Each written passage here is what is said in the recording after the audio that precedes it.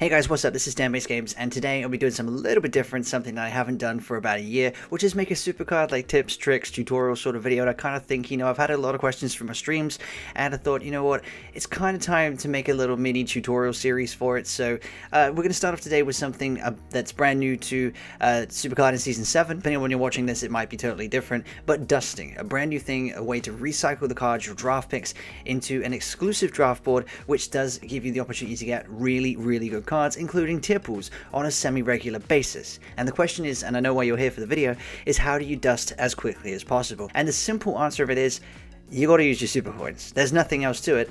Anything that gets your draft picks and super coins, the best way to go. Super coins, the most effective way for a very, very quick grind, is money in the bank. But we're going to talk about a few other things first, and the best ways to go about getting yourself the dust board filled up pretty quickly. And if you go on to enjoy this video, please be sure to drop a like and subscribe to see more tutorial videos, more supercard pack openings, and a variety of other content. Mostly Supercard, but we might introduce some other mobile games and some other stuff alongside it, of course. And check all of this out live on twitch.tv/DanBasedGames, right into the tutorial. Anyway, the best way to go about it is to play game modes that have the most draft picks as the rewards. I don't know about Ring Domination. That hasn't been into it. The game, it's not been out that long for Ring Domination to test it. It might be super OP in Ring Domination. At the same time, might not be. But if Ring Domination with double picks per match, that could be sort of a very OP thing. Anyway, essentially games that will give you the most for your time in your bout is Royal Rumble, of course, and Elimination Chamber. They give you roughly 12 draft picks if you win, it's slightly less if you lose. Either way, you still get a fair few draft picks. But the very, very fastest way to do it is by playing Money in the Bank. There's two other methods, of course, to grind these out, one of which is in TBG. So, for example, my team here is currently a top tier team, which is WrestleMania 37 at this time. And if we win a TBG, we get 725 super coins. And in the store, you can buy one very OP pack, which just so happens to be a draft pick pack. It happens to be 45 super coins for 25 draft picks, and that's very, very cheap in terms of farming out things to dust. So with 725 at the total, you can buy more than 10 of these packs, almost 20 of them. So you're looking at somewhere between 250 and 500 draft picks just for winning TBG, which is quite a lot in terms of dusting. That's probably going to be enough to get you nearly a tier pool. So if your TBG rewards don't necessarily give you a top tier card,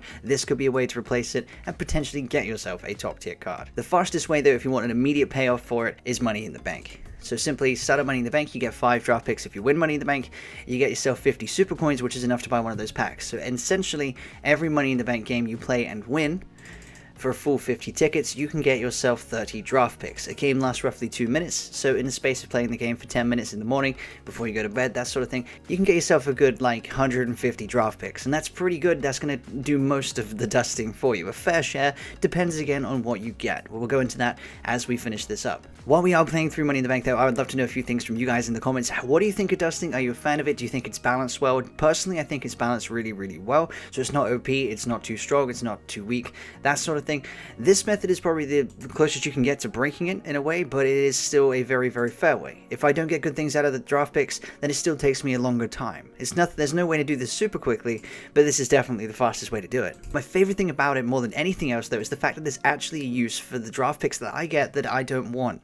When there's neon cards, gothic cards, that I don't need to combine for new catalog stars, that I don't have anything to train up with, I don't just have to throw them away on random cards anymore, I can actually put them to a purpose, which means I feel more inclined to play the game on a more regular basis. And that is something that I really, really, really vibe with. But feedback for WWE Supercard, I love this feature. I think it's great. If you're going to introduce anything else like this in the future, I'm very, very excited to see it. And of course, I'm going to make more videos on that too. Just as a quick reminder, if you are enjoying this video, make sure you do hit the like button and subscribe for more tutorials, tips, and general Supercard pack openings and other content along those lines. And of course, you can come watch all of this live on twitch.tv/DanBasedGames. Anyway, here we go, final match in Money in the Bank.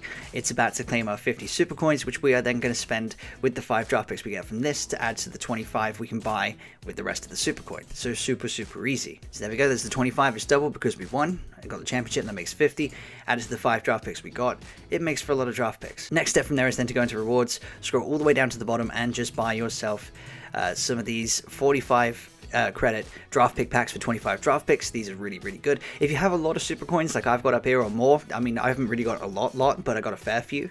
You can grind through like dust boards back to back to back in like one sitting if you really, really wanted to. But essentially, from that one Money in the Bank game there, I was able to accumulate 31 draft picks, which is a lot towards getting myself the dusting. At this point, I currently need about 200 to get myself on the board, which is good. I'll show you what that looks like in a second, for those that haven't already seen it prior to this. But here we go. Essentially, when you go through dusting as well, depending on the tier of the card you've obtained, you get a certain amount of points. So WrestleMania 35 at this current time is worth 25. Shattered is 20 because it's a lower tier. Neon, even lower than that, is 15. Cataclysm, because it's higher, is worth 45, and so on and so forth. It's pretty straightforward to do. And essentially, once you go down the bottom, you can see your total down here, which says 170 points that we're about to dust, which is not quite enough for me to fill off that bar. Dust that whole lot. Actually, saying that, I've missed one. Kevin Owens. Again, that is ridiculous. I'm now I'm 5 points away from it. Amazing. Thumbs up for that, missing it by 5 points in the tutorial way. How only I could do that. Only I could do that. So essentially, we'll keep it super simple. We'll go one more, and just like that, that will be enough to dust it. 15 points. That hits us to the total of 6,000, which then entitles us to our exclusive draft board pick, which you get in this fancy little pack, of course. You open it up, and a really cool looking draft pick thing comes out. Love the look of that. You take it, and it takes you to a brand new draft board, the favorite thing. Essentially, these are top tier cards. Your reset tends to be a tier pool, which is fantastic. So again, this is a method to really level up your cards very quickly. And second to that, generally speaking, you don't really get low tier cards. So far, I've done about 6 total cards off this draft board. This will be my 7th. I've got one WrestleMania 37 tier pool out of it. The rest were all Royal Rumble 21 cards, so the tier right below. Apparently you can go down as low as Behemoth, which I'm sure I'll show you in a second, but generally speaking, this is a way to farm top tier cards, and if you don't get what you like out of it, you can always dust that too. So for the sake of it, we're going to go in the middle here, which is a Behemoth Johnny Gargano. Again, not anything we particularly want. I kind of feel the way that Johnny Gargano's face is looking back at me, kind of meh, but either way, it's pretty good. I can dust that card now, and it works going back into my new set of cards. I don't want him. Dust him for 510 because he's a high tier card. And just like that, we're on our way back to another 6,000 to try for another pick and potentially another tier pool. But yeah, essentially that's it. It's as simple as that on how to farm through dust stuff, work your way around super coins the best you can, play any game modes that offer you the most draft picks as possible. You know, that can change depending on whether it's a flash event for things like ring domination, you put double pickers on, all sorts of stuff like that can come into play with it because you get more draft picks, all that sort of stuff, but it's all about the amount of draft picks you get. The more you get, the faster you farm it, the better you go. Super coins, again, are very, very good because you can buy those packs. Anyway, if you did find this video helpful, please be sure to give it a like, of course, and subscribe to see some more WWE Supercard tutorials. Let me know down in the comments any sort of tutorial videos you would like to see next. I've got several years experience playing this game, and I would love to make some more tutorials on it. It feels nice being able to help out the newer players to the game, and hopefully help them find the interest in it that I did several years ago. But until that point, I'm going to leave you with my first tutorial back in over a year, and I hope you have enjoyed it. It's been fun making it. But until the next video, we'll see you in chat live on twitch.tv/StairBaseGames, and we'll check you out in the Discord. All the important links linked down below. But until next time, bye bye.